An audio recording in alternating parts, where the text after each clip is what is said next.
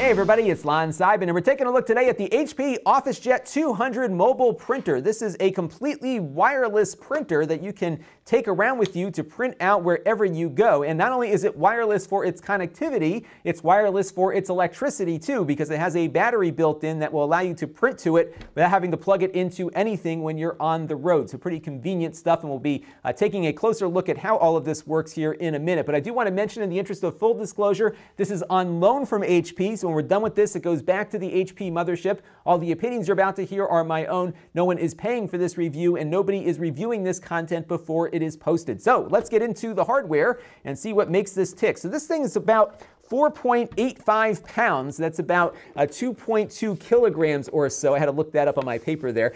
So it is a little on the heavy side. It's certainly bulkier perhaps than many laptops are these days. But remember, there's a lot of mechanical stuff going on with this printer that makes it hard to get it much smaller than this and still have it work like a printer you might be accustomed to. So it's mobile in the sense that you can maybe store it in the trunk of a car or have it someplace nearby when you need to print in a hurry there. It has two ink cartridges like many HP printers do. So you've got the tricolor here as well as a black cartridge. The cartridges are a little on the expensive side though. So the high yield black cartridge is $34. It gives you around 600 pages, give or take, depending on how much ink coverage is on the page. Obviously, if you're printing out photos and whatnot, that number will be dramatically less. If you're printing out text and other things that are less coverage on the page, you will certainly see a little bit more page life out of those cartridges. The color cartridge is about $37, and that'll give you around 400 pages, give or take, as well, depending on coverage. The printer itself costs $279, so this is certainly more expensive to own and potentially operate than a desktop printer will. They don't have that subscriber thing for the ink, unfortunately, on this one, so you'll have to buy the cartridges the way you would normally do that. So you've got about a 50-sheet feeder here, depending on how much paper you plan to put in the printer. We'll get into some of the print speeds in a minute. It does print out black and white text really fast, so about 20 pages per minute when it's plugged into the wall, slightly less than that when it's on the battery power, but I found the print speed to be surprisingly fast given its size, and I was able to print out envelopes from there too. Now you do have some options though for connectivity if you're not into the wireless thing. There is a USB connector here, so you can plug it into your computer, or you can of course connect to it directly via Wi-Fi, or what you can do is connect it to an existing Wi-Fi network, and then every computer in your office or home will find it and be able to print to it like many other modern desktop printers allow you to do. So it really has much and all of the same desktop functionality that I've seen on other HP printers that are more designed not to move anywhere, unlike this one, which of course is very portable. The battery here is on the back, so you take off this thing here and you can even replace the battery if you want. So this is the battery here. Battery life is going to be a hard thing to rate because when the printer is printing, it obviously consumes more battery power than when it's on standby. I did find that the battery was draining a bit when I just had it on standby on the Wi-Fi network waiting to print something out. So my advice would be that when you're not printing, just turn it off to conserve battery power, because it will drain, not quickly, but I think you'll probably only get a couple of hours of standby time before it's completely dead. So I would turn it on when you need to print and then turn it back off again when you're done. But I have printed out probably about 15 or 20 pages today, maybe 30, and I haven't seen much of a drain in the battery. So I'm still about halfway through this battery, leaving it on standby for a little bit, and again running about 30 pages off of it earlier today. And on the back here, in addition to that USB port and the battery, you have a Kensington lock, so you can lock it down on a desk. If you are somewhere where people walk off with things, you can lock it down.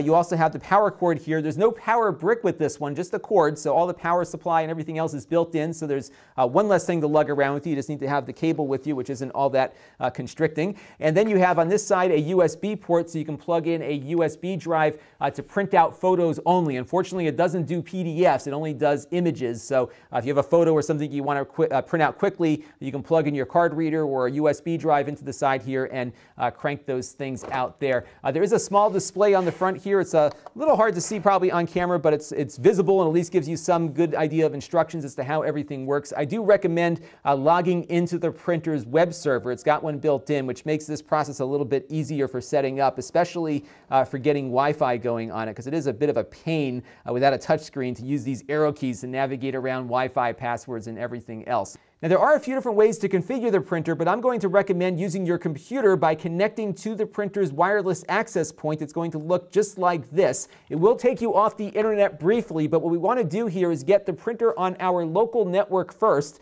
so that we can print to it when we're at the office, and that will also give us the ability to get all the drivers installed onto the computers that will print to it before we get out in the field with it. So I definitely recommend getting the computers you're going to use with it configured when you're at your home base, essentially, versus out on the road, because it will need to pull down drivers from the internet on both Mac and Windows to get this working. It does it automatically, but it needs the internet connection to make it work. So my advice will be to follow what you're about to see here. This is a one-time process. Once you get this set up on your network, you won't have to repeat it. So I'm connected to the printer right now. That's its wireless network, and it does take us off the internet, but the printer has its own web server built in. So what you want to do when you are connected to that setup network is type this address into your web browser, and what it will do is take you to the mobile printer's embedded web server. And what I'm going to do here is just click on the network summary button here, and if we go over to wireless and then click on the wireless setup wizard, what it's going to do is give us a warning here. It's going to take us to something that says it's not secure. If you're on Chrome, you need to click on advanced here and go over to this proceed link here. This is something you'll see as a warning just because it has what's called a self-signed security certificate. It's not that it's insecure, it's just that they didn't register the certificate for everybody's printer with a authority to authorize it. But trust me, it's fine. When you're connected directly to the printer, no one else is in the middle here, so you should be okay for this short process. So what we're going to do here is go through the wireless setup wizard. What it's going to do when you click next is look at what's on your network, and it found the available networks that it can connect to here. So I'm going to connect to my local network here, and when we're done, we're going to be able to get the print driver set up on this Mac, and we'll do that in just a second after I type my password in. All right, so it's connecting to the wireless network here at the house now. It just takes a minute or two to get everything configured. And when this is done, what we'll be able to do now is get the computer back on our regular wireless network, and we should be good to go. My only gripe with their setup process here is that when you click finish, it takes you back to the beginning again. But don't go and do it all over again. Once you click finish, it's done and it's ready to go. The nice thing is, too, is that now the printer is configured for the wireless network, so whenever it comes back into the house and you turn it on, it will automatically connect to your home base's Wi-Fi, and you'll be able to use it without having to do this step ever again. So let's take a look now at configuring the printer on our Mac here. The process will be very similar for Windows too.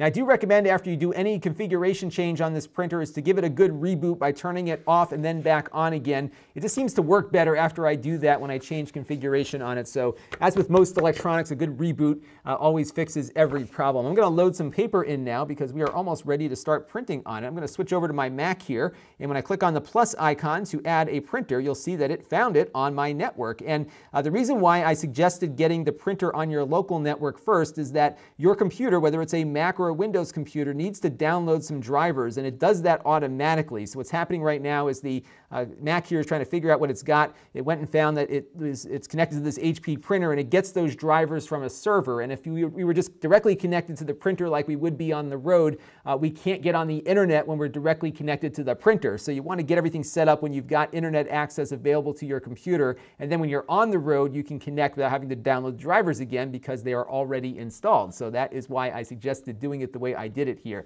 So let's get into the printing side of things now. So I've got a document here all ready to go. And what I'm going to do is just go up and print it out, and we'll see how fast it can print out a standard text document. Now, I do have the printer plugged in, so it's slightly faster when it is plugged in versus when it is not, but it's pretty fast in either orientation here. So we are sending it out to the printer now, and we'll switch over to our printer, and you'll see just how quickly it can print out text once it gets everything in there. So it does print. Well, that's the first page there is pretty light, but the rest of them are a little fuller.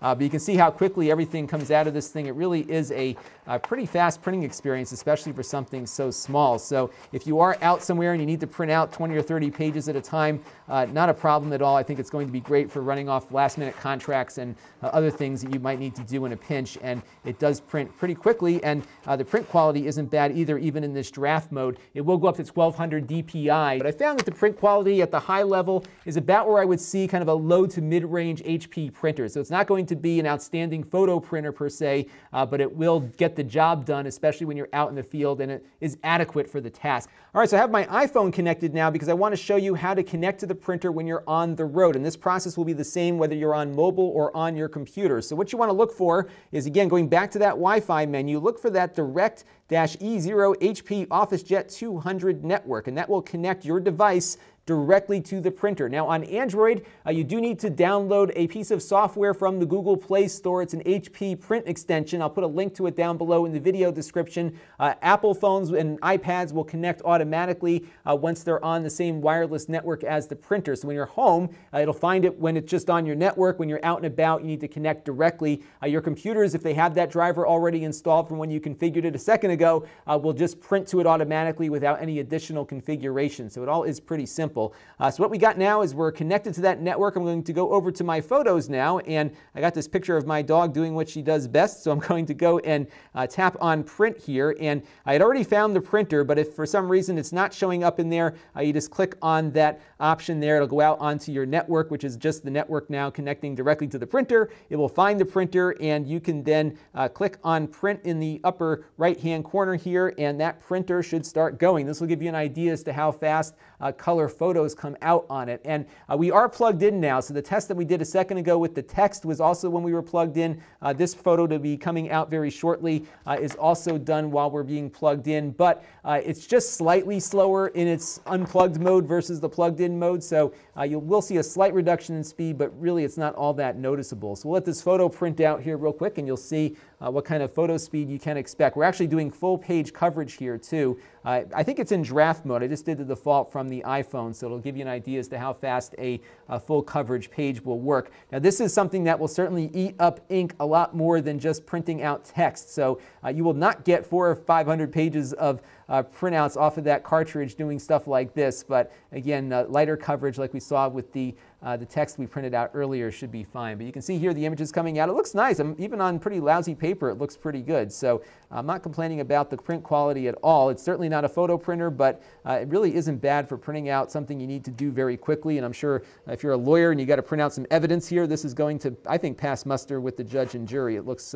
pretty nice here, so you can take a look at a close-up of it too. So that is the HP OfficeJet 200 mobile printer, and I think if you've ever had to lug a big desktop printer out to an off-site project location for a day, this is something I think many people will appreciate, because although it's not a briefcase-sized device, it is certainly a lot smaller than having to lug a big printer around with you, and it delivers, to my surprise, speed and image quality that would rival what you would see out of a larger, low or mid-range printer from HP or other manufacturers. So it really is a very functional and capable printer, certainly network capable, so you can print to it wirelessly, both by connecting directly to it or put it into a local area network and make it accessible to everyone there. Compatible with Chromebooks, and just about everything else that can print something will likely be able to print to this. And if you don't have electricity where you're plugging in, if that battery is charged, you'll get some useful life out of it too. HP emailed me right in the middle of this review to give me an answer on the battery life. So they do say you'll get about 400 pages on a full battery charge in that Wi-Fi direct mode that I demonstrated with the phone a second ago. You'll get less than that, maybe about 180 or so in color in that Wi-Fi direct mode. So your mileage will of course vary. This is a very variable battery life projection, because the longer the printer is on, the more it's going to drain when it's in standby mode. So I would suggest, again, just turning it on when you need the print and then turning it off when you're done. But I think it should get through a good 2 or 3 hour span of having to print things every once in a while you're on a work site or something like that. And then of course you can just plug it back in. There's no power brick to bring with you, just that power cord, and you're good to go. So I could recommend this. It is a little costly, both in its initial point of entry and the ink, but I think for those of you that need that convenience of portability, this will deliver it with few compromises. This is Lon.TV. Thanks for watching. This channel is brought to you by my Patreon supporters.